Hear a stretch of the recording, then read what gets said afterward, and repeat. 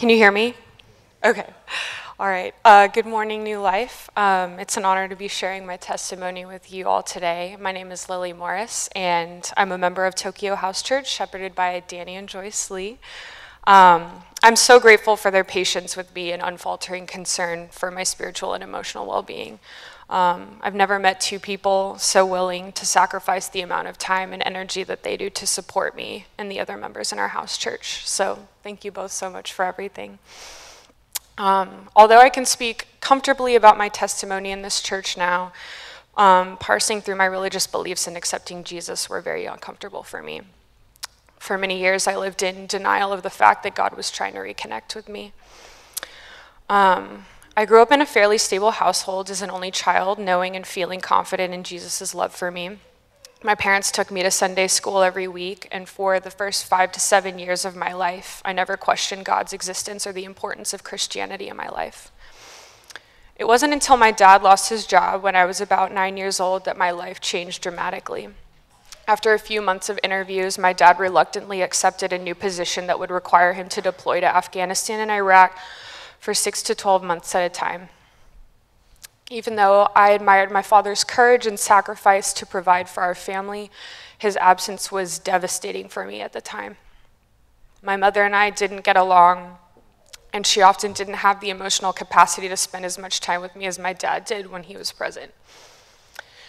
As an only child without much parental attention, I immediately turned to my peers and friends for validation around the time I was entering middle school. As I'm sure you can imagine, seeking acceptance from your peers in middle school is a rather ambitious task, and one that I believe drove me far away from God.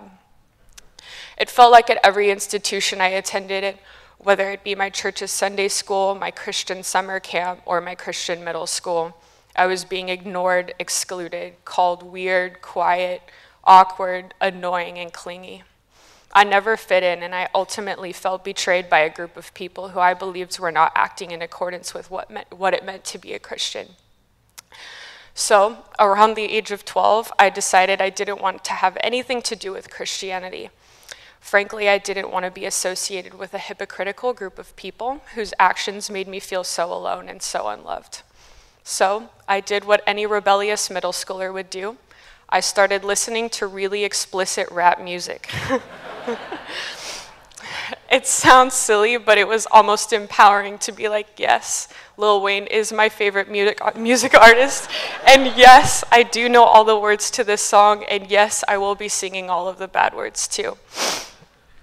To be clear, I'm not trying to say that rap music was the avenue by which I distanced myself from God, but it certainly helped me feel empowered to go against the grain of what people, particularly Christians my age, were doing. I could spend a lot of time describing the ways in which I worked hard to distinguish myself from those I felt were dismissing me, but I will just say that my rebellious actions and denial of God's presence continued through college. I made it a point to attend a university with zero religious affiliation and essentially live by my own rules. Drinking, partying, staying out as late as I wanted, eating whatever I wanted, etc. I sincerely thought I was free and living life to the fullest, but I was just masking and refusing to address the social and career-related anxieties that were intensifying in the background. Fast forward about 2 years after I graduated from college in 2019, I was still living for myself and by my own rules.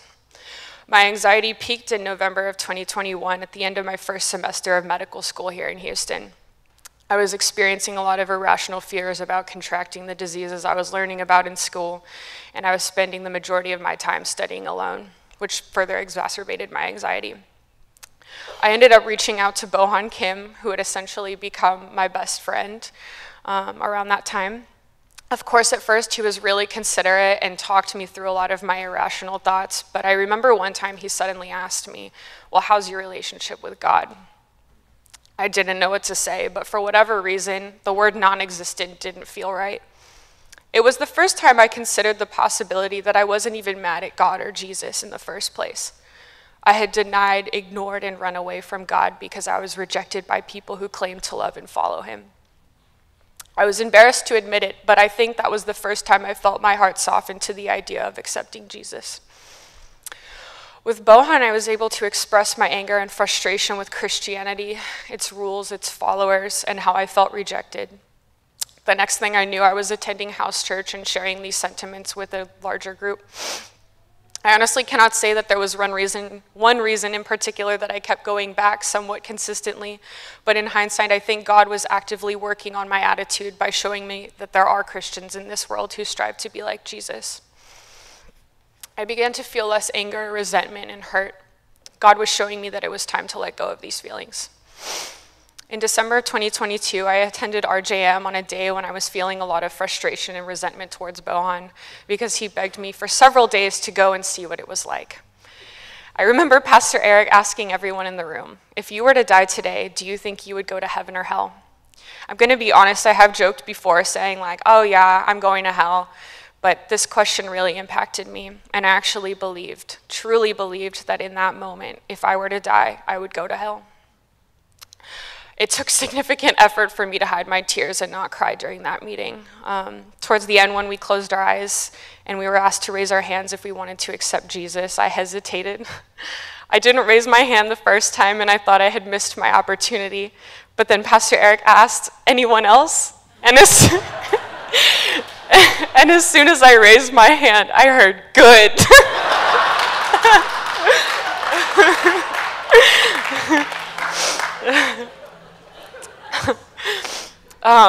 The moment I put my faith in Jesus, he delivered the love and acceptance that I always wanted from a Christian community. I've never felt so celebrated and supported by a group of people as I have by my shepherds and by my house church. Even though it has not been perfect, I have worked hard to give up my anxieties about medical school, my future, and my social relationships to God. I have felt a lot of comfort, peace, and reassurance through prayer, which is something I've never experienced before. Since becoming a Christian, I have repaired damaged friendships with people I wrote off in the past, become spiritually close with one of my best friends in medical school, fostered close, genuine relationships with a number of my house church members. And finally, I opened up to the idea of baptism after pushing it off for almost 6 months. All I can say is that I'm a work in progress. I have so much to learn, and I still have a lot of spiritual growing up to do. Thank you to everyone in my house church who has loved me despite my bad attitude and occasional rough exterior. You all have blessed my journey, and I wish we didn't have to multiply because I cannot imagine not sharing my life with you all every Friday. And to address God directly, thank you for putting your hand on me and protecting me even when I rejected you. I love you, and I'm sorry it took me so long to realize how much you care for me. Thank you.